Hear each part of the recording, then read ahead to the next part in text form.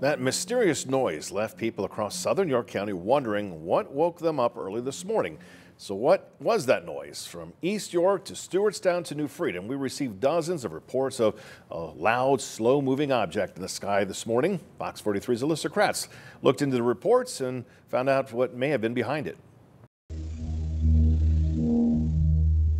This surveillance video sent to Fox 43 by a viewer captured a weird noise heard overnight in southern York County. I was sleeping. It was around 3:40 or so, and I heard this horrendous sound. When she woke up Tuesday morning, I wasn't dreaming it. Barb in Winterstown took to Facebook to see if anyone else heard it too. I wanted to know if anybody else heard that. Usually everyone shares, like, did you hear this explosion or vibration or something?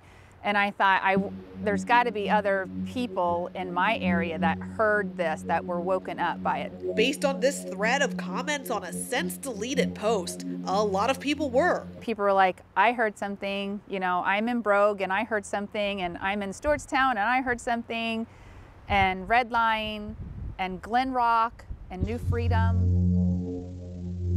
Described by one person as sounding like a lawnmower in the sky and another as the Goodyear blimp, we did some digging to find out more. We reached out to the York Airport, whose operations manager says there are two possibilities. Online flight trackers show a small military turboprop aircraft like the one seen here departed Lancaster Airport and was en route to Joint Base Andrews, putting it over Brogue at 3:46 a.m. and Stewartstown at 3:49. In addition, a Ukrainian AN-12 cargo plane passed through around the same time.